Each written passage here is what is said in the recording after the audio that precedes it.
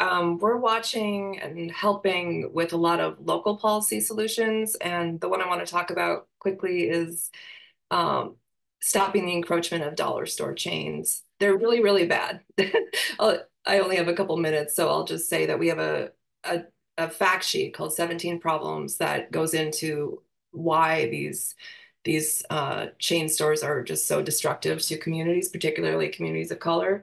So they're saturating these neighborhoods with not one store, but like 12.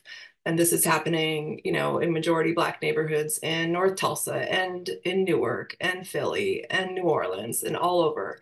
But what is very exciting, and one thing I want to really highlight here is that this the policy wins can be really contagious, and they're just kind of amazing to watch. They're just spreading like wildfire. So this woman in North Tulsa, city councilor named Vanessa Hull Harper, just decided that she wanted to build food security in North Tulsa. She organized, she convinced the city council um, to design an ordinance. It passed. They also seeded a grocery store.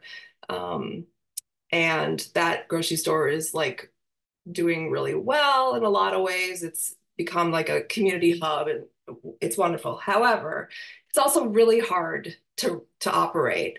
Aaron Johnson, the owner, talks about the struggle of keeping the shelves filled and payroll and all these things. And so my other point I want to make is anything local that we're advocating for is always nested in the federal, you know, economic structures, the right economic structures, and the social safety net, that Jeremy has been talking about.